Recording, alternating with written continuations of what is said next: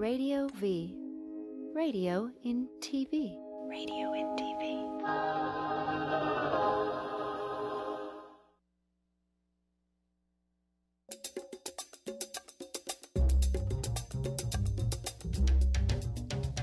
He's absolutely Jason, he's absolutely gay. He'll absolutely brighten up the darkest rainy day. He's funny and loves movies, he's smart and he's a Jew. He's an actor and an activist and wants to hear from you. Hey everybody, welcome to Absolutely Jason Stuart, and I am sort of thrilled and excited, and this is what they call in the radio TV biz as a get. I have writer, producer, director, Emmy winner, Writers Guild Award winner, and so many other awards, Jane Anderson. Thank you. I've never been referred to as a get. Well, you are for me. Thank you for that. Now, I met you the first time for 2 seconds when you won the Outfest Award. Yes. And when you were with Tessie, yes, your lovely wife. And then I met you again, probably before that, when you did a play that I just love, which is called A Quality of Life, which I still think you should bring back. It should go to Broadway. It's one of the best written plays I've ever seen about life and death and about people in their 50s, which I sort of really loved, which are not written about very often, about these two couples. And there's a talk back, and you were there. And I don't even know if I asked a question or started to cry. I don't remember, because I was so moved by the play and by what it's about and about family, about fractured families, and so funny. And then I met you again by total coincidence. I had done a film with John Lithgow called Love is Strange, and he was on Broadway doing the Albee play. A Delicate Balance. With Glenn Close. Yes. And I was with my friend, a woman, who had to go to the ladies' room, and we were standing there, and you were waiting for Tessie, and I was waiting for my girlfriend at the time. And I thought, God, I know this woman, and of course, it's Jane Anderson. And we started, and we felt exactly the same way about the play, which does not surprise me, because your sensibility of what you do is so mine. I mean, I feel like you're writing for me. I really do. It's really weird. I feel like you're writing for me.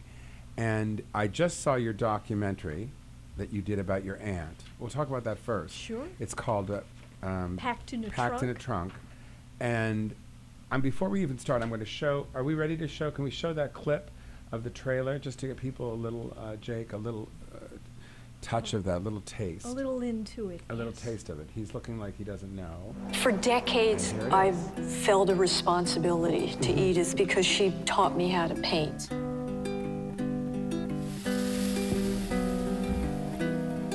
Her paintings were the backdrop of my childhood. I'm now the same age that Edith was when she was put away, and I've had the life that she should have had. It's time to give her story a better ending, to unravel the mystery of her lost life and return her work. Welcome to Provincetown. She's with all her friends. She's back with everybody. So is this your first documentary? Yes, and it's actually directed by Michelle Boyaner, who's done some really incredible short films and documentaries that she has. Please look her up. She did an incredible piece called An Unfinished Life. In fact, oh my God! You should have her on the show. I would love to. And when I knew I had to get my great aunt's story out there, first I made the website, because how else do you get? So just to fill people in, she was a painter. Yeah. At the turn of the century. Yeah, I had a.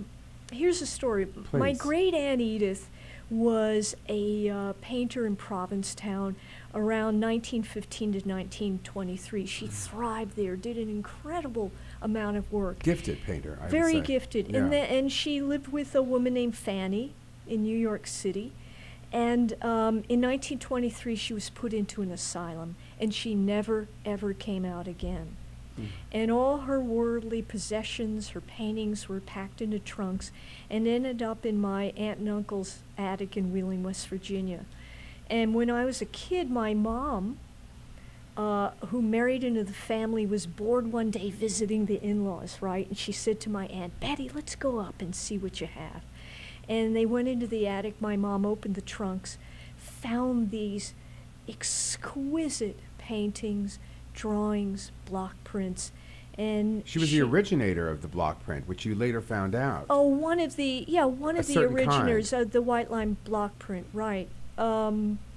And my mom brought this work back with her to California, and I grew up surrounded by her work. It was hanging in your home. Hanging in my home. Her work taught me how to be a painter. Mm.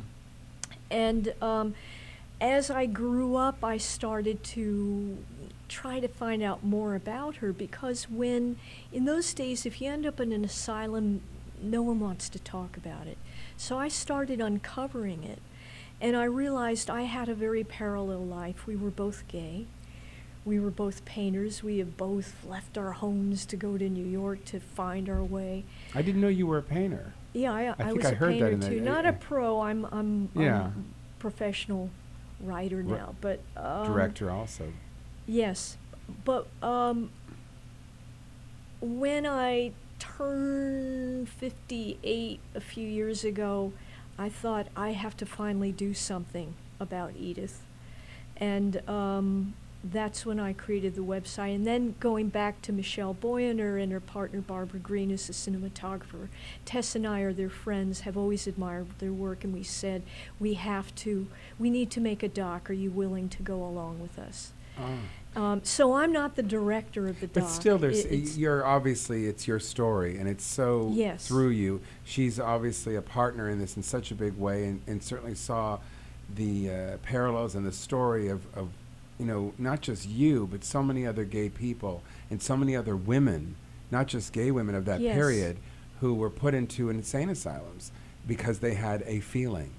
And I'm assuming that some of it had to do with her being a lesbian. I'm just assuming. no doubt. hard We have to no believe. proof about that. But Yeah, but no it's hard doubt. to believe that it wouldn't, because you go through such detail, and it's playing right now on HBO. Yes, Please yes, you can watch stream this. it. Yes. Oh, you can stream it too on HBO Go too. Yes, Oh, yes, wonderful! So yes, it's in the yeah. sections when you can go on demand. And Yeah. I just, the minute it came, I saw, I just couldn't believe it was you. Number one, that you were doing a documentary. And that it was something that was so. I thought, well, it's going to be about this painter. And first, I thought, okay, painting, it'll be shading, interesting. Yeah, it'll be interesting because it's you. That's the reason I wanted to watch it. And then I was so moved, and I was so also frustrated, I have to say. And you watch it and you feel like, oh my God, look what happened to people. Look what's going on in the world that's still going on now in certain ways. I mean, with Black Lives Matter and so many things that are happening now about people who are just being disregarded, and the equality of people is so. There's still so much work to be done, I think. Well, that's why I felt, because It's an important film. my life is so privileged in that I have all the freedoms that my great aunt should have had. And that's the reason I felt I needed to make the film and get her work out there. Basically, it's a sad story with a happy ending. Are you thinking about making it as a film? No. Oh, God, I would No, love it. Well, I would love it. here's the thing about as writers or artists or directors, when you have a piece of material, you decide what is the best form for it. When you have a story, some stories are best told in a novel, some stories are best told as a play, some are best as a film, some best as a doc. And I've always been very aware when I have a story to tell, what is the right form to tell it in, where it will be the most effective. With this particular piece, if you put it in film, it would probably be, one of those nice indie pieces and all the things that happen. you say, oh, that's lovely, but when it's in a doc, docs say to the audience, this actually happened. Right. Which makes it all the more astounding. But it's the kind of movie I would love, because I just loved it. And now you're working on a piece, and you haven't written that many pieces about gay people. No. No, If These Walls Could Talk Too, and Normal. Normal. But yeah, so you're writing, which I think is sort of really, really exciting to see your point of view on this. So what can you tell us about what you're writing next? Because I'm excited. First of all, I'll make a confession that having grown up at a time when being gay was such an unspeakable thing to be, I did grow up quite closeted. And then as a creative artist, even though I had come out and started to really openly live as a gay woman, and Tess and I have had a long relationship, I've still been hesitant to write directly on the subject. And so a lot of my pieces are metaphors for being gay. Oh, God, yes. Yes, so... Oh, I can see. I mean, that's why I'm so attracted to you as a writer. You know, I feel like it's almost like Tennessee Williams, in the same way that he wrote these characters. Yes. And because Blanche Dubois is a gay man of sorts. Certainly Cat on a Hot Tin Roof is written about a gay man. Suddenly Last Summer is written about a gay man. Yes. Yeah, so this is going to be exciting. This is, in a sense, this next project. And you were saying that you were having a little writer's Well, issue? first of all, the project is Lily Tomlin and Jane Wagner, and the producer... it's about them? No, they came to me with this project, with the idea. And Harriet Levy, who is a big Broadway producer, bought the rights to a series of lesbian pulp novels from the 1950s called the Bebo Brinker Chronicles. And they came to me and said, we'd like to make a film of this. And I started reading them. They're fabulous. They're very purple prose, very campy because it was written at that time. And I started reading the contemporary introductions to the books by the woman Anne Weldy who wrote these. And she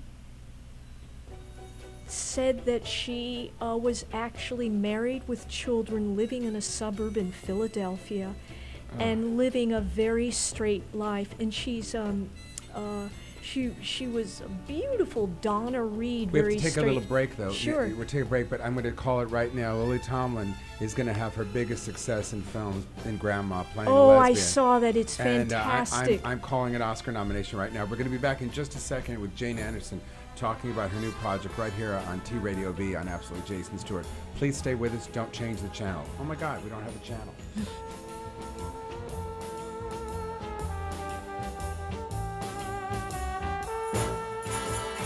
Hey, what's up? I'm Casey Abrams from American Idol. You're watching Absolutely Jason Stewart on T Radio V. It's a good take, right? You sounded like you were completely like in a trance, like you were. Did you feel it? Did you feel the vibes? And what's with the fakakta hair? You don't like it? You're a Jew, are you not? Yeah. Well, yeah. Hey, your mother would be so upset. You shouldn't be taking. I know. Look at everyone. Look at the back of this hair. Dear God, get a brush. Get a brush. I'm Jason Stewart. We're on T Radio V. TV and the radio with the hair sticking out like some sort of homeless person. Listen, I'm sorry I have hair. All right, serious business Okay, here. ready, guys? Serious business. Radio voice, everybody. Okay, here we go.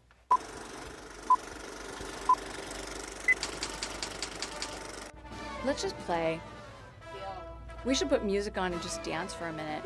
Wait. I have to stop and say one thing. I have to say it 2 words. Hey. So join us and the rest of the T Radio V. Ready? Are we on? Give me some music. Watch this. Ready? Wait, are we rolling? No. Oh, is this real? Like, I was just totally kidding. Oh, let's start again. Say that. Start again. Keep going.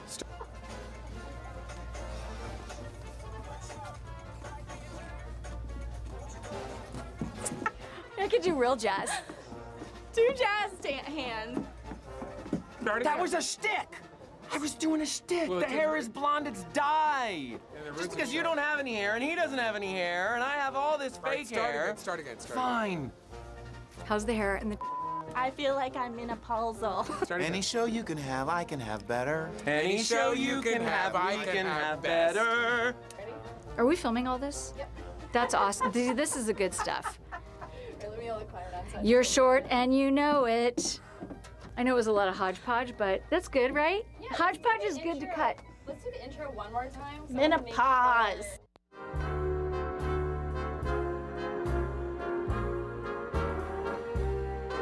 So then my mother says to me, the whole point of your college education is to meet a nice boy. I just told her it was hard enough to meet a nice girl. You girls sure you're in the right place? Me and my friends are gay, you know. How can you like someone who dresses like a man? I thought you were a tough feminist. I thought you were just tough. Well, what do you think now? Why are you here? Is it your husband, too? My friend fell off a ladder. We think she had a stroke. Please, would you tell me if something's wrong? I'm so sorry. Miss Henley passed away. Did she, leave a will or anything saying that she wanted to give the house to you? No. See, I don't think that it's fair that we should have to take care of somebody else's maiden aunt. Maybe we should adopt. Oh, yeah. Adoption agencies are always so open to alternative family adoptions. That's true. It'd be quicker if you got me pregnant. I hate that I can't get you pregnant. Can't believe you can order sperm over the internet. I guarantee you're getting the cream of the crop here. Professor, he's been married a really long time. His sperm will be really potent. You're gonna be a great mom. I hope so.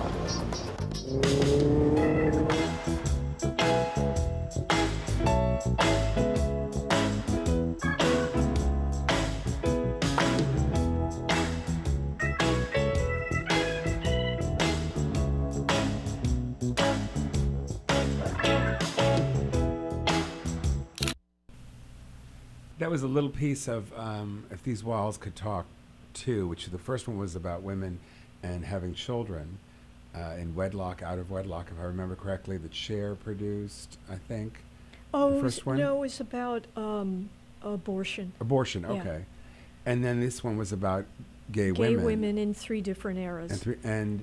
And I chose to do the 1950s. With Vanessa Redgrave, who won the Emmy for it. Yes. And the wonderful Marion Seldes, one of the great stage actresses. Not just, she's done some wonderful things on film. But one of these people, you go, I know that gal. Yes. There was a doc done on her recently. Was it her? No, it was the other gal. I'm thinking of another character actress I love. A doc should be done on her. She was also a wonderful acting coach, I heard, too.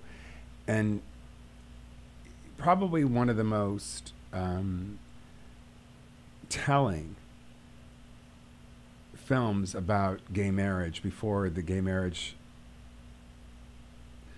plight before started. It was even conceivable, yeah. Yeah, and about these 2 women who lived together for 1,000,000 years, and when one passed away, what would happen to the other? Yes. You know? I originally titled it The Widow because I wanted to explore what is it like if you're not recognized as a couple, but you've lived together your whole life and you've collected wonderful objects, things that you've given each other, and then the family of the person who died comes in and takes everything. What do you have left?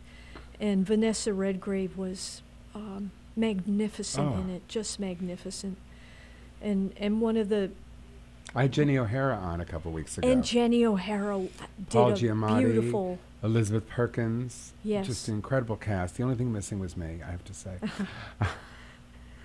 But I just loved it so much. It was, and just the way you showed that, you have such a way of showing something without telling someone. You show them, you don't tell them. It's my favorite thing in movies, is you don't tell them what to think or feel. You show them. Well, that's a rule of screenwriting or playwriting or any kind of writing. You let the audience fill it in. And that really changed your career, I think, in a lot of ways, that one. I mean, it was such a big deal at the time.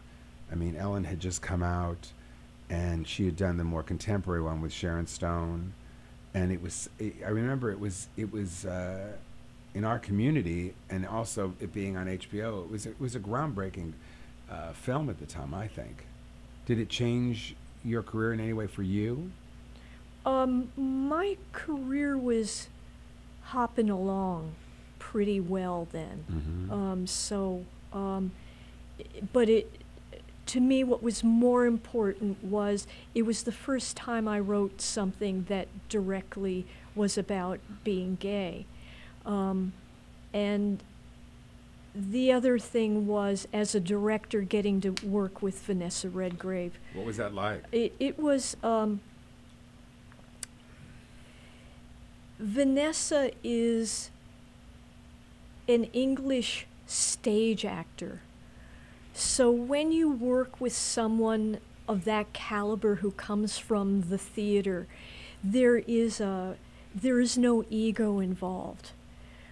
So you can just talk artist to artist, director to actor. And I remember I would check in with her every morning while we were filming in the makeup trailer while she was just getting worked up, getting her face made up. And actually, she even asked the makeup people not to have any makeup at all, and they said, well, let's just put a little bit. She has no vanity. None. And it's all about character for her. But I remember one morning I went in, I said, hi, Vanessa, how are you? She says, Jane, I had an idea.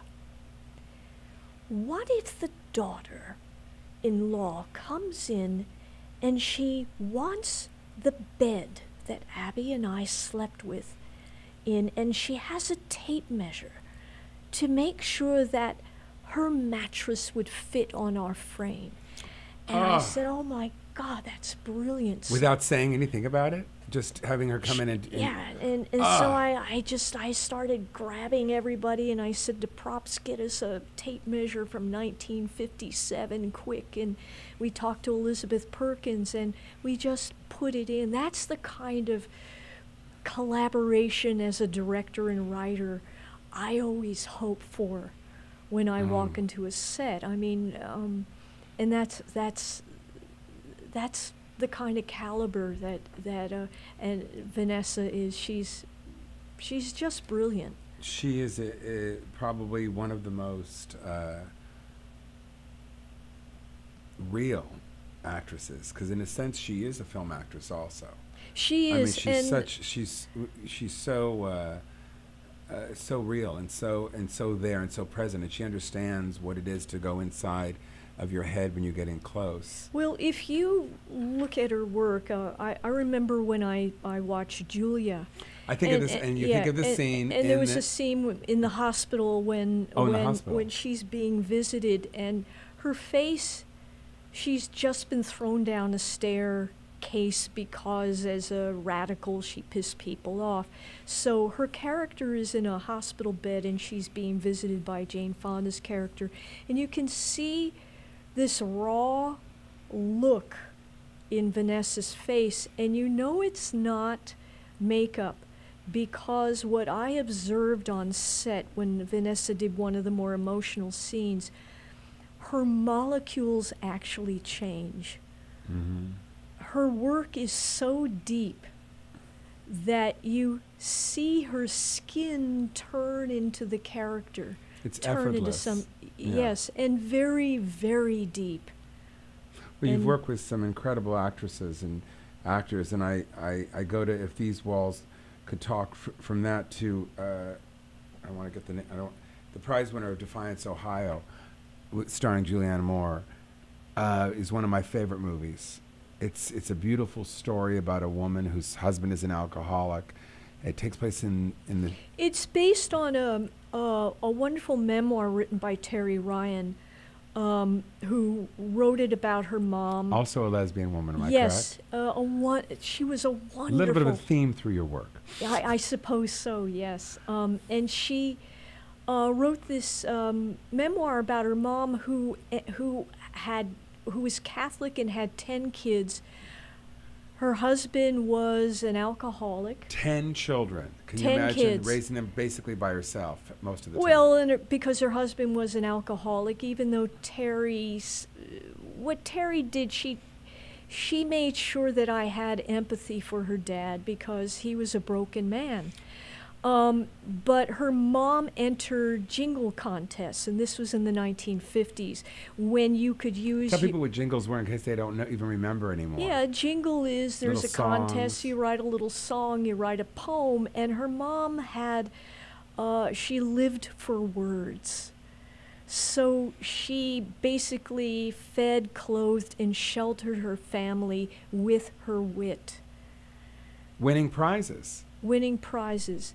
And she was also a woman who was perpetually joyful in this really difficult situation. And in the course of directing this film and being around Terry, and her family came and visited the set, and dropping into her mom's story, I learned something that I call Midwest Zen, which is there's something about the beautiful Midwest character which comes from being a farmer, and your crops might be destroyed by hail or locusts or bad weather or drought, but you keep getting back on the plow and going again. Can people see this film still now? Prize winner? Yeah. Oh, sure, you Let's can show get a it little. on Netflix. Can we show a little Sure. clip as we go to a break? Let's show the trailer for it. It's one of my favorite movies, and I want people to really be able to see it. And Julianne Moore, who an Oscar-winning actress now, should have been nominated for this. That's all I have to say. And you should have been nominated for Best Director and Best Screenplay at the time. And here we go. And we'll go into a break after this. Okay. The folks out there, they can win all kinds of big prizes. Write a two-line jingle starting I'm glad I used dial. Is that what I want? Yes, ma'am. Bring it on in. In Defiance, Ohio, Mom! one remarkable housewife Mom! What, honey? raised 10 kids on 25 words or less. Mrs. Ryan, congratulations. You have won the grand prize. Oh, my goodness. Looks like you're the one who got lucky, Kelly. Guys at the shop, anytime you win something, it's, oh, we know who the breadwinner is. It's up to you to make him a good home. But I do. Well, you'll have to try a little harder. Enjoy it, Dad. Come on, Mom. You've been stuck in a house for 20 years, cooking and cleaning. We're out of milk. You could be having an interesting life. I do have an interesting life. Well, all right. Frisk the Frigidaire, clean the cupboards, bear sandwich. That's a good one, Mom. You get to stay home writing in your stupid notebook. Those stupid notebooks are the only reason this family isn't living on the street. Mrs. Ryan, you are our first prize winner. Frisk the Frigidaire, clean the cupboards, bear sandwich. Oh, baby. Oh, my gosh. Daddy, Mommy wants shopping spree. 7 minutes to go, Mom. What are we looking for? Exotic things. Anything grown in a foreign country. Does Hawaii count? Yes. You know what your problem is? I don't. You're too damn happy. With taste and shimmer shake appeal, Jell-O jollies any meal. You've killed me. Death by Jell-O is highly unlikely. Hello? It's Defiance Home Saving and Loan. When were you gonna tell me about the second mortgage? I just wanted for once to have a few extra dollars in my pocket. We're praying that you win something very big. All I want in this world is to make you happy. I don't need you to make me happy. I just need you to leave me alone when I am. Julianne Moore, Woody Harrelson, and Laura Dern.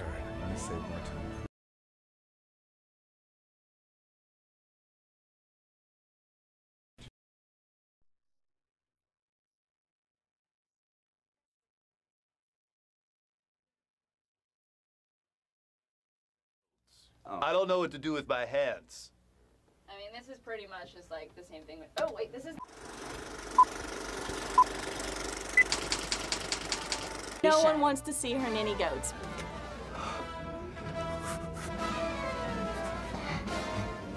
Like a bear. He's like a big bear, isn't he? Like, yeah. Let me Hold on, we'll start.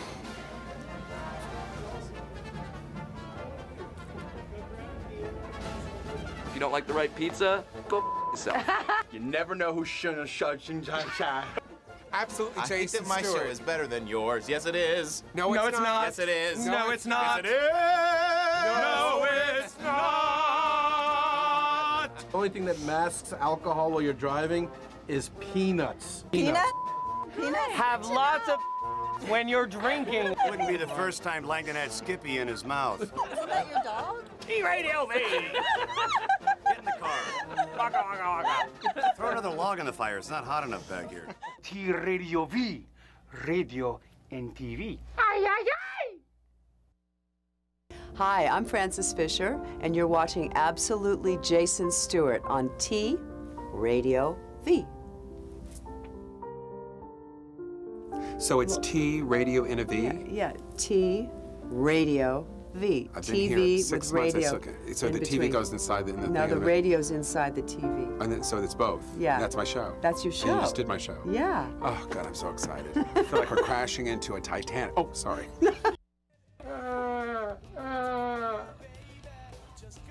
Hi, this is Danny Woodburn, and you're watching T Radio V. Did it come up? Are you all right? There we go. He's good.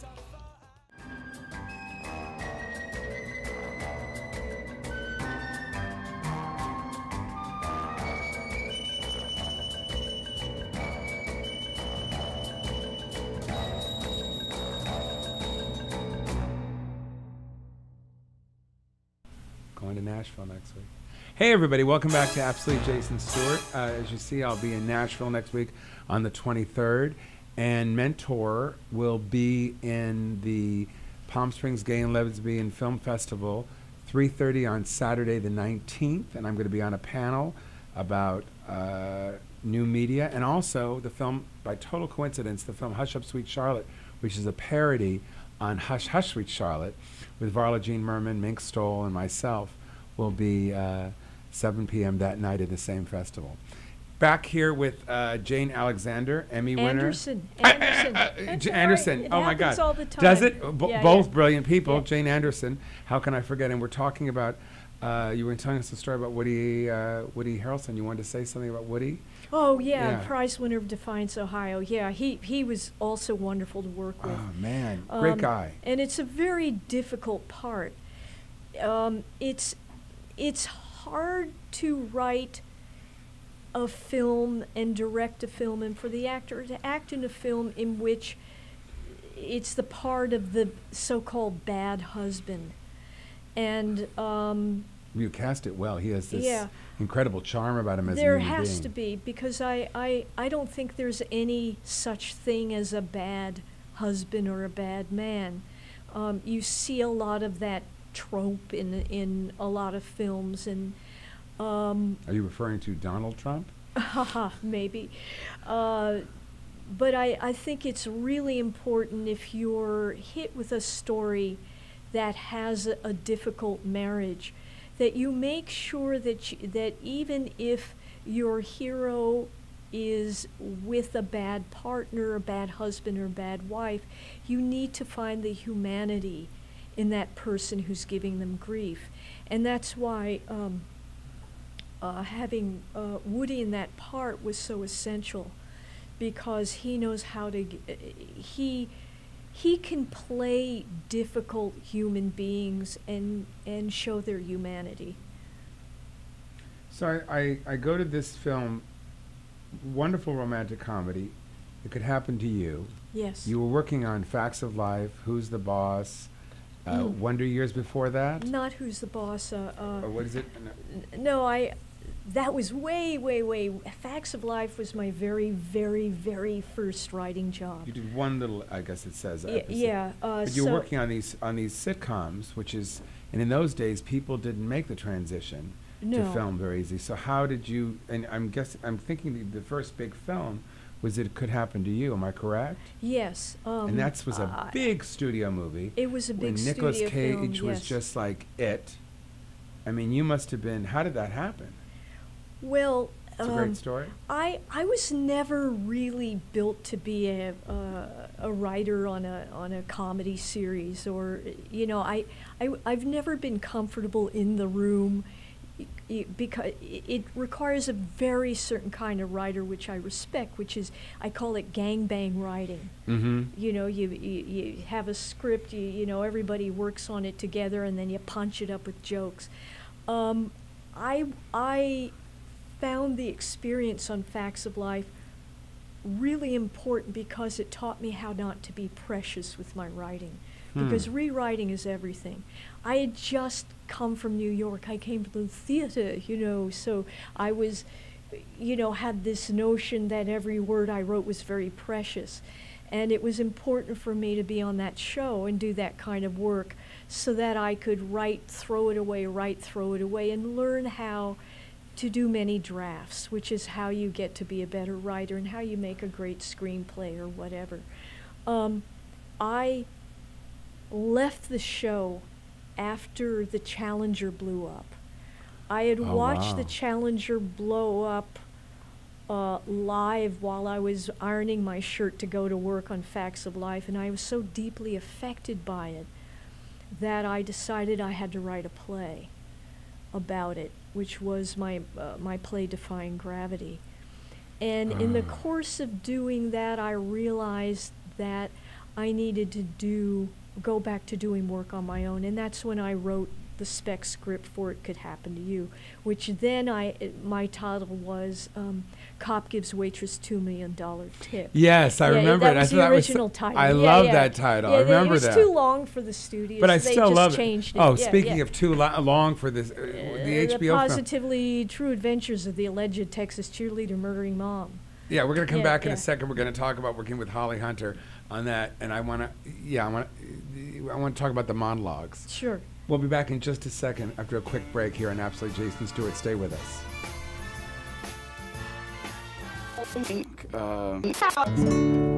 Hi, this is Casey Abrams from American Idol, and you are watching T Radio V. That was too corny. I loved it.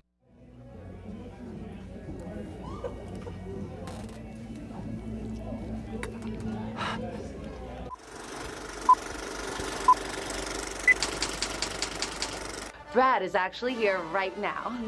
I don't have the white disease. Whoa! Give me again. I want to see some tiny intro. Give me some boom. Give me some boom, bro. This is gonna make us money. Ask Robert who his favorite celebrity animals are.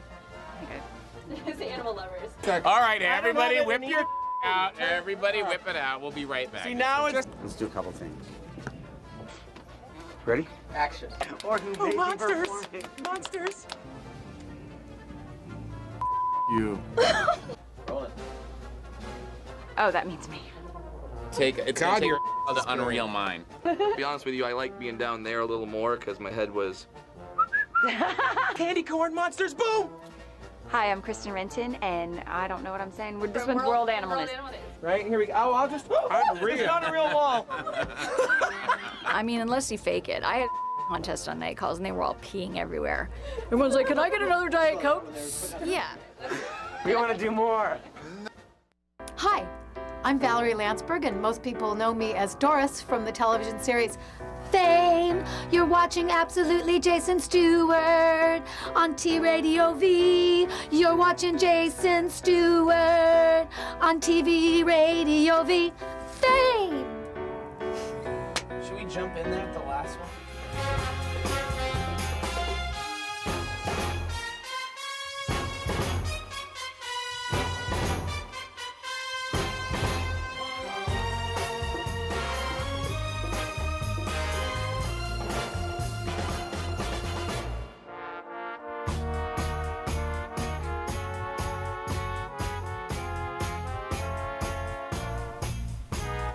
And we're back here on Absolute Jason Stewart with Jane Anderson. And we're talking about Holly Hunter, we were talking about during the break, on, say the title so I don't mess it up. The Positively True Adventures of the Alleged Texas Cheerleader Murdering Mom. And you won the Emmy for that. Yes, I did. Did you go? Oh, yeah. What was the experience like? Oh, I sound like James Lipton. What was the Emmy experience, darling? Well, here's the thing about award shows. I won that year. I've been to other shows where I've been nominated where you don't win. You have to understand that at the end of these award shows, whether it's the Oscars or the Emmys or the Tonys, 3/4 of the audience is disappointed and pissed off because they didn't win. So you Was go, this your first nomination, right? Yeah. Yeah, and you've been nominated 5 other times. Yeah, 5 other times. 5 other times. For Emmys. I think just 4. I've lost. I don't keep count. I do. Because you can keep count. You've been nominated 6 times for Emmys. Have I? Yeah. I don't think Oh, I just so. love that. Yeah, but anyway, it's wonderful to win. It's just an absolute kick. But to me, I think I wish the Globes and the Emmys and the Oscars and the Writers Guild Awards, I wish they would run it the way the Pulitzer Prize and the Nobel Prize and the Obies are, which is everybody decides beforehand to honor a group of people and you show up and you get honored. But to make a bunch of creative souls sit in a room together and go through the agony of who is declared best, I think is a very cruel thing to do. It's sort of crazy, yeah. It's crazy because there is no best. No. Every like I'm nominated for Olive Kitteridge, and I'll be going to the Emmys on Sunday, which is fun because I have a fabulous dress. Who my costumer for the prize winner of Defiance, Ohio, made me this dress, and it's 1930s and cut on the bias and gorgeous. So you just get into that. But I have a feeling you're going to win. Well, whether I win or not, I just want to say I really love a lot of the work I'm up against. I'm up against Wolf Hall, which was just an exquisite piece, and American Crime, which I don't know if a lot, which I had Penelope Miller on the other day, and I know John Wrigley, and it's brilliantly done and very important. I think so. But very similar to your piece in Olive Kitteridge, because when I watched the first episode, I'm just watching this, and I love the way you don't care. You will just do. You're putting a story in. You're telling it. Here are the pieces, and you better pay attention because they're going to come back. And I love that. And you watch it, and I feel like I'm unwrapping a package. And the first episode is all like that. And then all of a sudden, all this stuff happens, and you never lose your sense of humor, ever. Ever lose your sense. I love the scene in Olive Kitteridge when they're at the wedding. And she goes over to the guy and she says, hey, the wind is coming up and all this. You need to go out there and do that. And clean up your garbage. Exactly. Yeah. And it's so Maine, but it's also so Jewish. My mother would do the same thing. She was in the same way. And it shows how that we are so much alike in so many ways. And she would go, you go out there, Dylan, because I'm paying for this. She would say it a little differently, but she would do it. And she would make sure that guy did it. She'd probably watch him until she did it. And I love that kind of writing, and it shows in that scene to me how this woman felt so uncomfortable in her own skin and so uncomfortable in being with people that weren't like her. Well, you're also as good a writer as your collaborators are.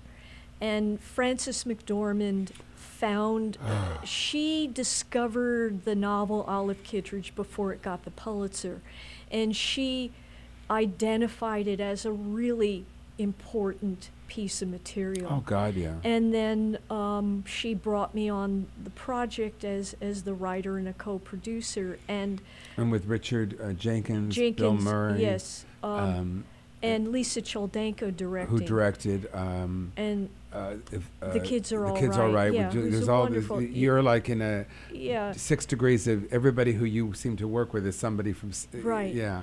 But Fran was adamant about keeping her character unsentimental. She never wanted her character to break down and cry, which is always the actor a thing. lot of the actor thing. And during the development of it, during the writing, she was a really important guide for the tone. What was your process with her as an actor in directing her? I didn't direct her. Oh, right, Lisa did. In Lisa terms of writing directed it, her.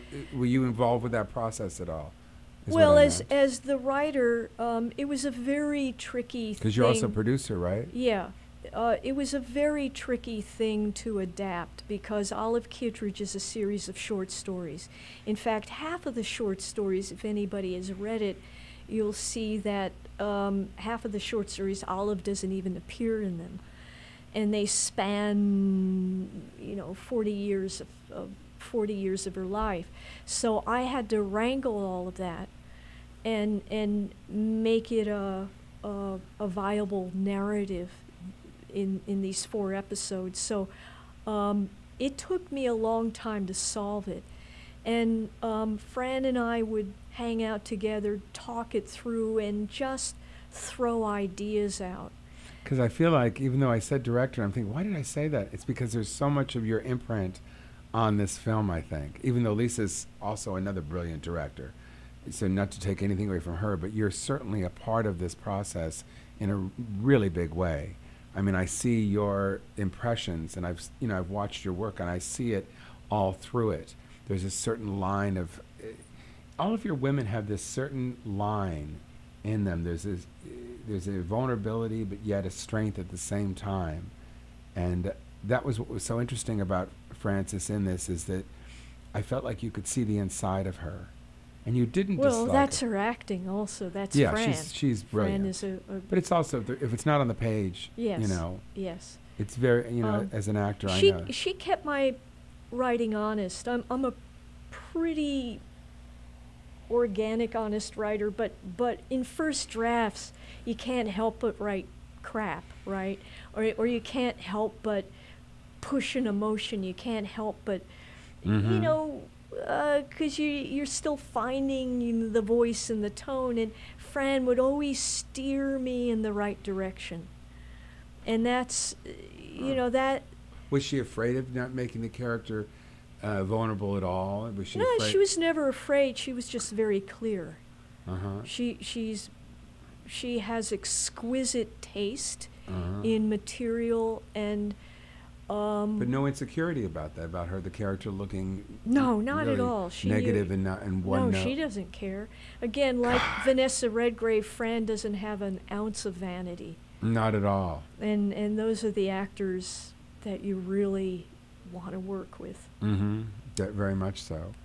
Let's show a little. Can we show like a minute or so of the trailer for Olive Kittredge, and people can also watch that on HBO Go. If you've not seen it, you must see it. And let's all watch you on the Emmys on Sunday. What's depression? It's bad wiring, makes your nerves raw. Runs in our family.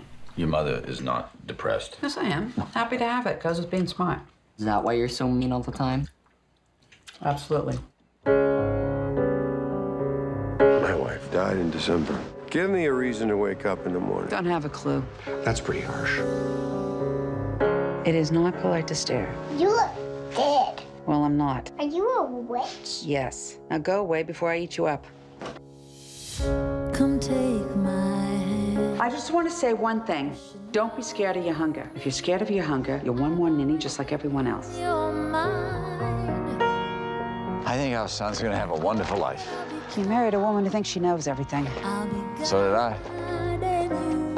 You have to believe we are magic. Nothing can stand. You had a normal, happy childhood, just for the record. You say these horrible things to me that make me want to crawl into a hole and die. Just admit that you were a horrible mother. I would have drowned if it weren't for Mrs. Kittredge. You were like my guardian angel or something. I'll bring all your dreams. It baffles me, this world. Average people are happy, happy. You should try it sometime, Ollie. God, I'm too depressed. I'll bring all your dreams alive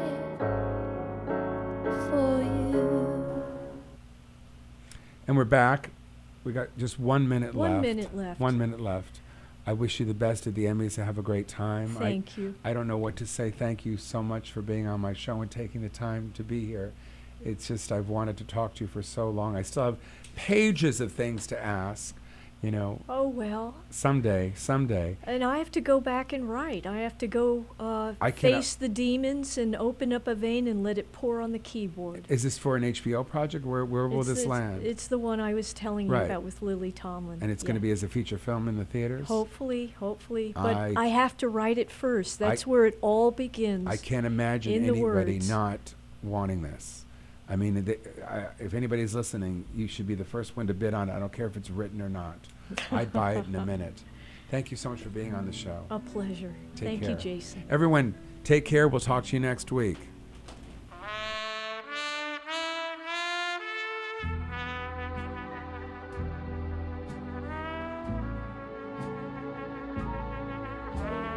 You are watching T Radio V.